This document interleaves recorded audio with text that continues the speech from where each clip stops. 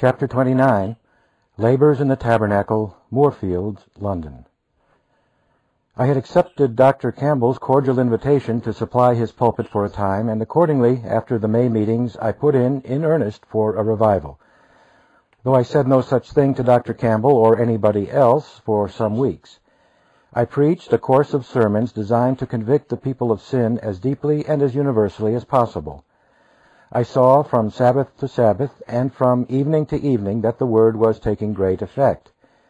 On Sabbath day I preached morning and evening, and I also preached on Tuesday, Wednesday, Thursday, and Friday evenings. On Monday evening we had a general prayer meeting in the Tabernacle.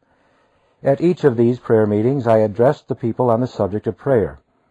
Our congregations were very large, and always on Sabbath and Sabbath evenings the house was crowded. Religion had so declined throughout London at that time that very few weekly sermons were preached, and I recollect that Dr. Campbell said to me once that he believed I preached to more people during the week evenings than all the rest of the ministers in London together. I have said that Dr. Campbell had the salary belonging to the pastor in his congregation, but this salary he did not use for himself, at least more than a part of it, because he supplied the pulpit at his own expense while he performed such parochial duties as it was possible for him to perform under such a pressure of editorial labors. I found Dr. Campbell to be an earnest but a very belligerent man. He was always given to controversy. To use an American expression, he was given to pitching into everybody and everything that did not correspond with his views. In this way he did a great deal of good, and occasionally, I fear, some harm. After preaching for several weeks in the manner that I have described, I knew that it was time to call for inquirers. But Dr. Campbell, I perceived, had no such idea in his mind. Indeed, he had not sat where he could witness what was going on in the congregation, as I could from the pulpit, and if he had done, he probably would not have understood it. The practice in that church is to hold a communion service every alternate Sabbath evening. On these occasions they would have a short sermon, then dismiss the congregation, and all would retire except those that had tickets for the communion service, who would remain while that ordinance was celebrated. On the Sabbath morning to which I have referred, I said to Dr. Campbell, "You have a communion service tonight, and I must have a meeting of inquiry at the same time. Have you any room anywhere on the premises to which I can invite inquirers after preaching?" He hesitated and expressed doubts whether there were any that would attend such a meeting as that. However, as I pressed the matter upon him, he replied, "Yes, there is the infant schoolroom to which you might invite them." I inquired how many persons it could accommodate. He replied, from 20 to 30, or perhaps 40. "Oh," I said, "that is not half large enough. Have you not a larger room?" At this he expressed astonishment, and inquired if I thought that there was interest enough in the congregation to warrant any such invitation as I had intended to give. I told him there were hundreds of inquirers in the congregation, but at this he laughed and said it was impossible. I asked him if he had not a larger room. "Why, yes," he said, "there is the British schoolroom, but that will hold 15 or 1600. Of course you don't want that." "Yes," said I, "that is the very room. Where is it?" "Oh," said he, "surely you will not venture to appoint a meeting there.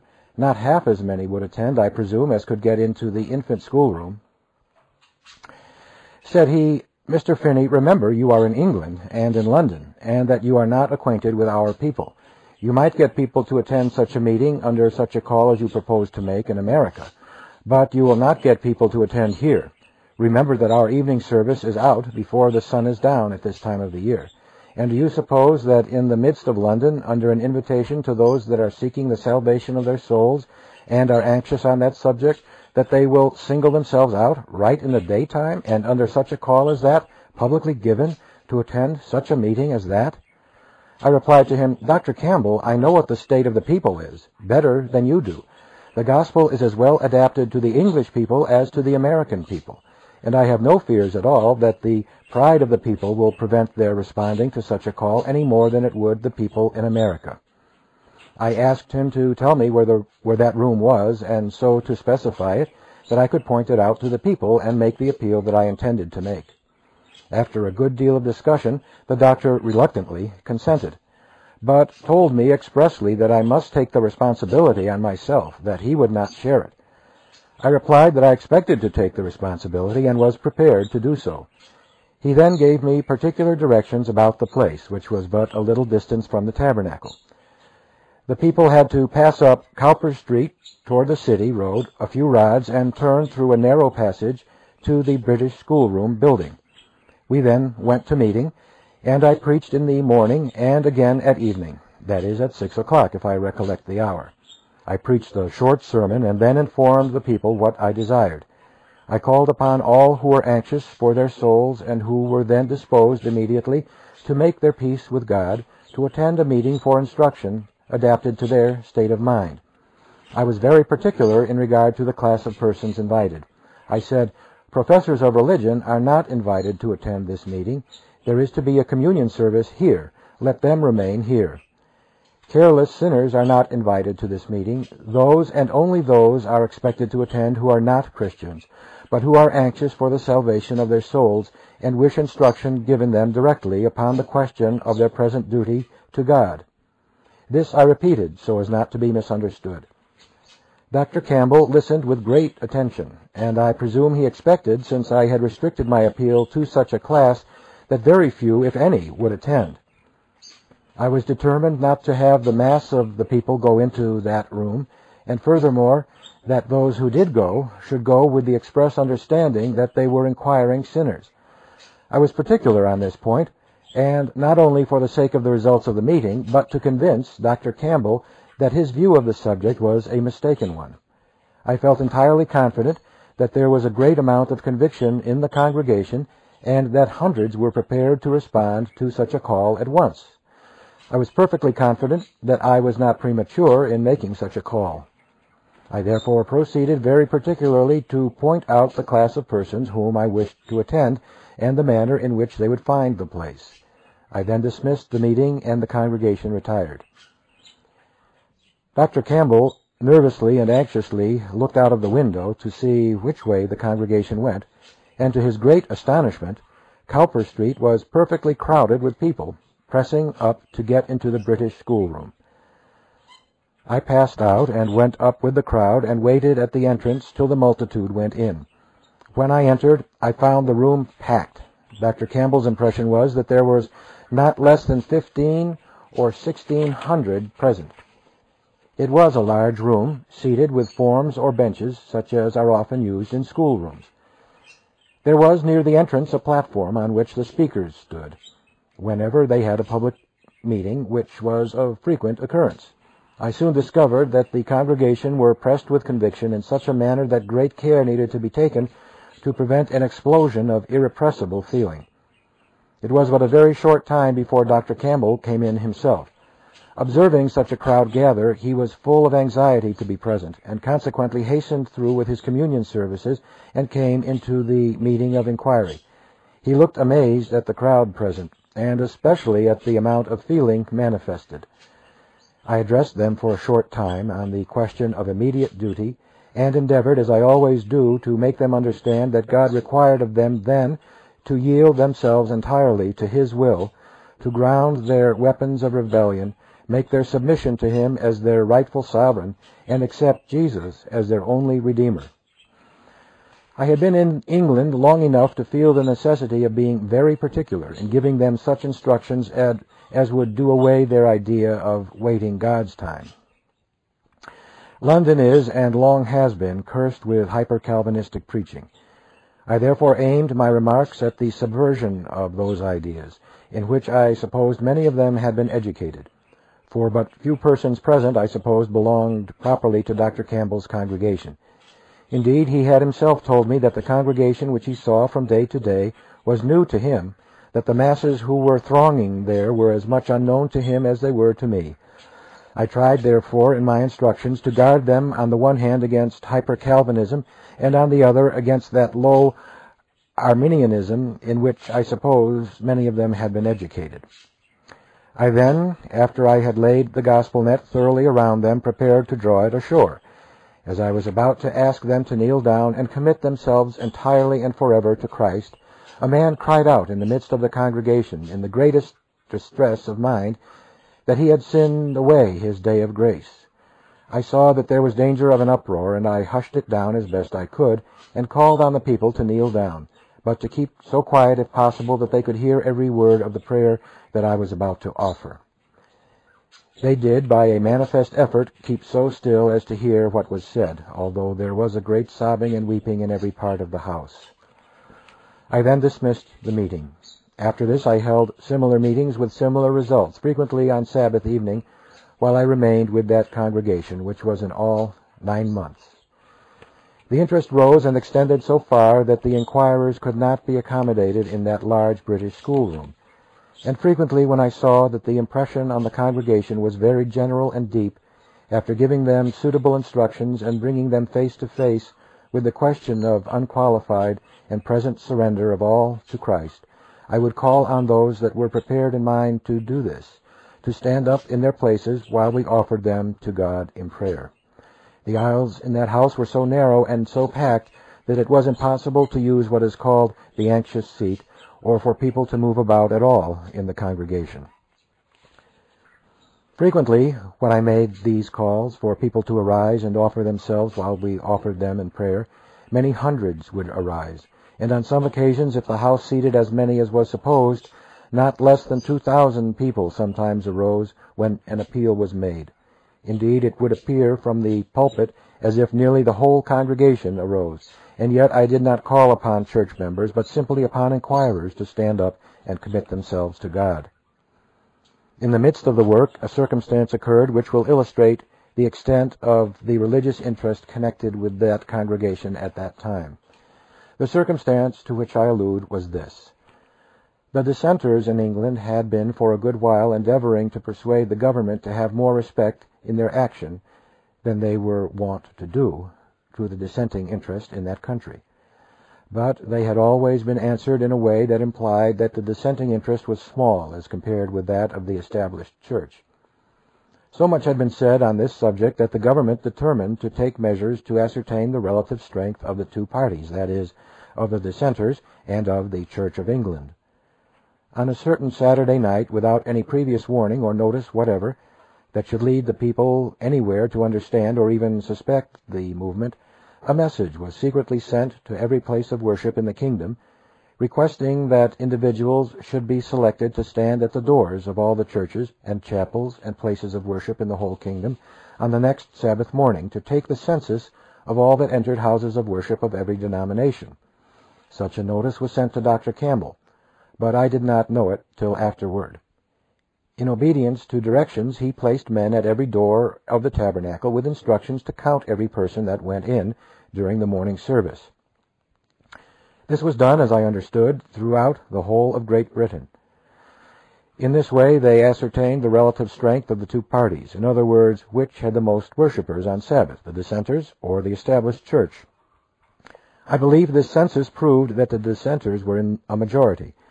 But however this may be, Dr. Campbell told me that the men stationed at the doors of the tabernacle reported several thousands more than could be any one time get into the house, that could at any one time get into the house. This arose from the fact that multitudes entered the doors and finding no place to sit or stand would give place to others. The interest was so great that a place of worship that would hold many thousands would have been just as full as the tabernacle. Whence they all came, Dr. Campbell did not know, and no one could tell. But that hundreds and thousands of them were converted, there is no reason to doubt. Indeed, I saw and conversed with vast numbers, and labored in this way to the full limit of my strength. On Saturday evening, inquirers and converts would come to the study for conversation. Great numbers came every week, and conversations multiplied. People came, as I learned, from every part of the city. Many people walked several miles every Sabbath to attend the meetings. Soon I began to be accosted in the streets in different parts of the city by people who knew me and had been greatly blessed in attending our meetings. Indeed, the Word of God was blessed, greatly blessed in London at that time. One day, Dr. Campbell requested me to go in and make a few remarks to the scholars in the British schoolroom. I did so, and began by asking them what they proposed to do with their education, and dwelt upon their responsibility in that respect. I tried to show them how much good they might do, how great a blessing their education would be to them and to the world if they used it aright, and what a great curse it would be to them and to the world if they used it selfishly. The address was short, but that point was strongly urged upon them. Dr. Campbell afterwards remarked to me that a goodly number, I forget how many now, had been received to the church, who were at that time awakened and led to seek the salvation of their souls. He mentioned it as a remarkable fact because he said he had no expectation that such a result would follow. The fact is that the ministers in England, as well as in this country, had lost sight in a great measure of the necessity of pressing present obligations home upon the consciences of the people. "Why," said Dr. Campbell when he told me of this, "I don't understand it. You did not say anything but what anybody else might have said just as well." "Yes," I replied, "they might have said it, but would they have said it?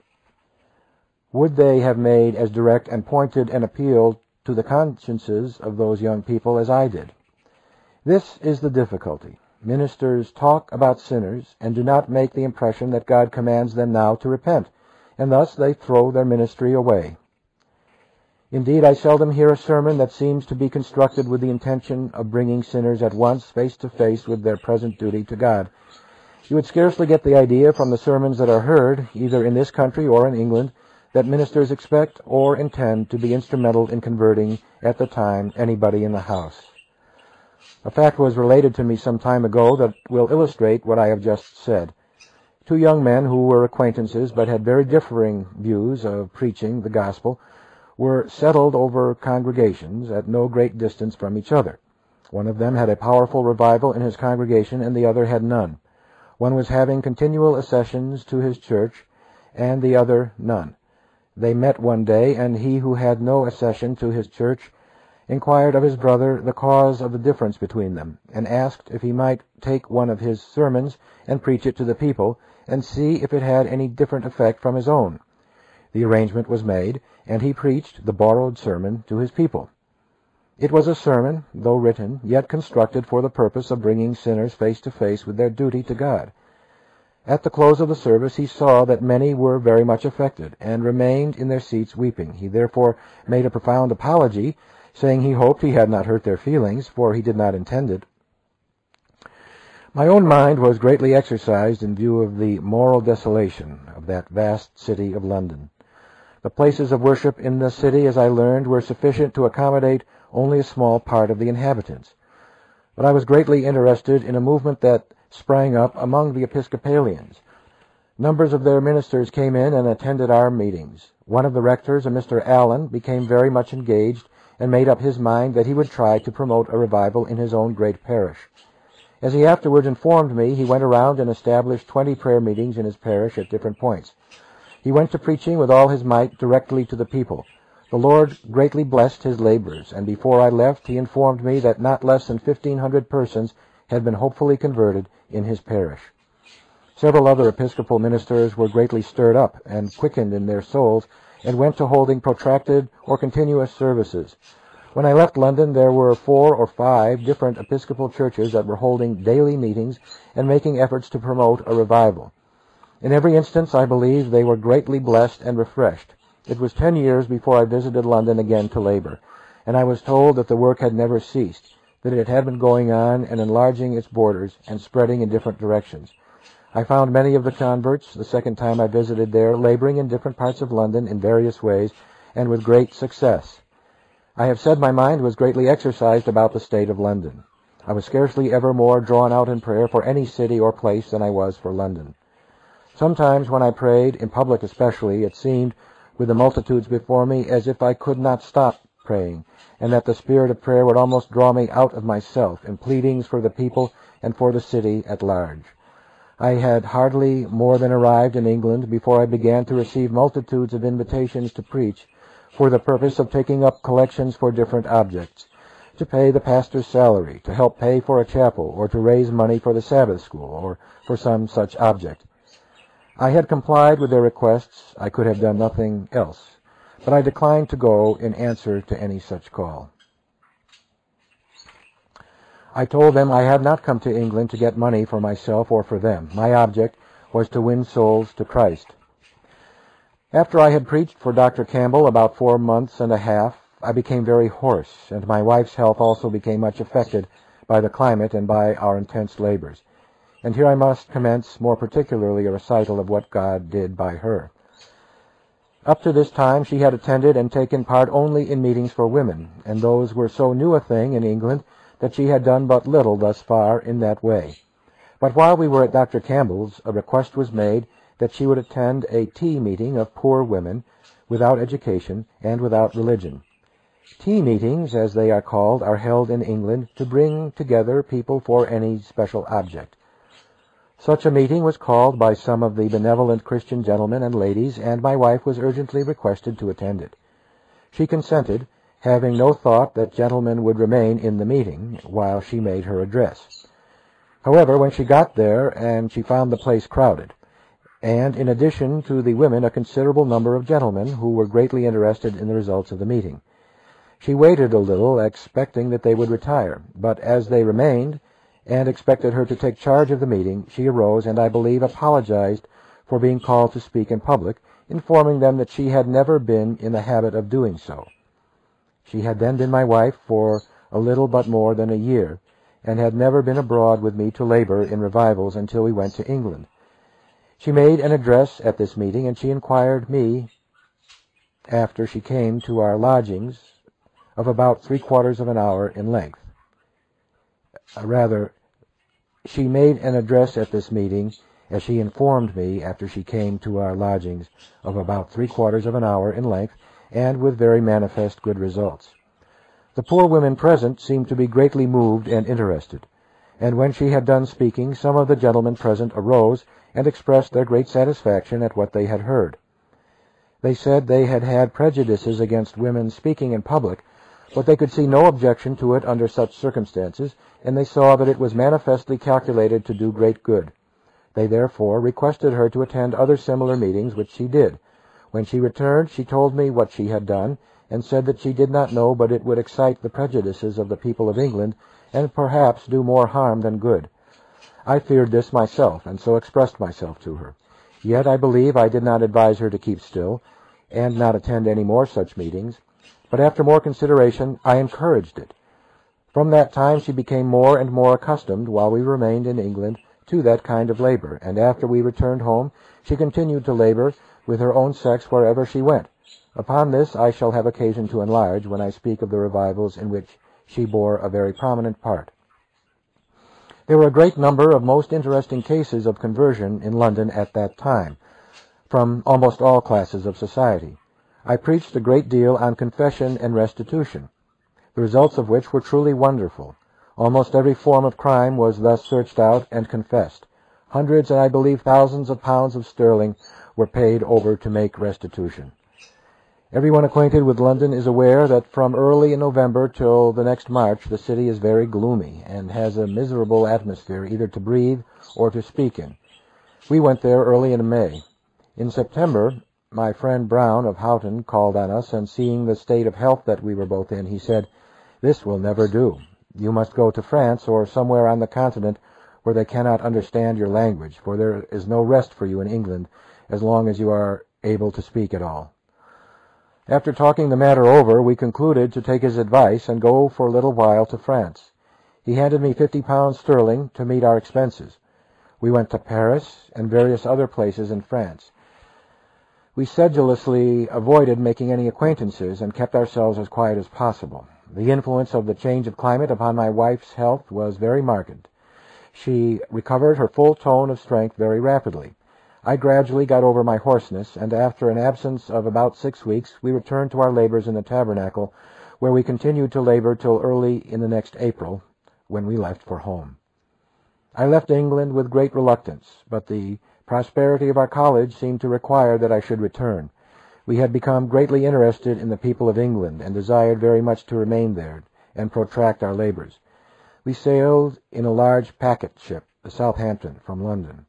On the day that we sailed, a multitude of people who had been interested in our labors gathered upon the wharf.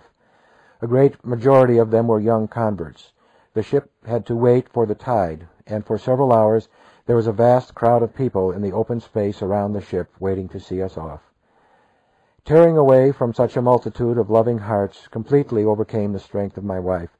As soon as the ship was clear of the dock, she retired to our stateroom. I remained upon the deck and watched the waving of handkerchiefs until we were swept down the river out of sight. Thus closed our labors in England on our first visit there.